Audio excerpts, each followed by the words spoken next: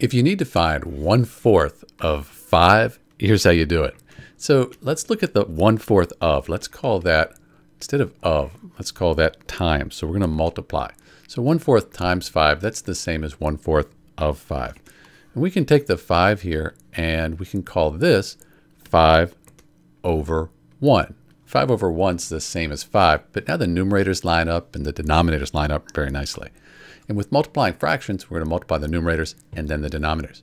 1 times 5, that gives you 5.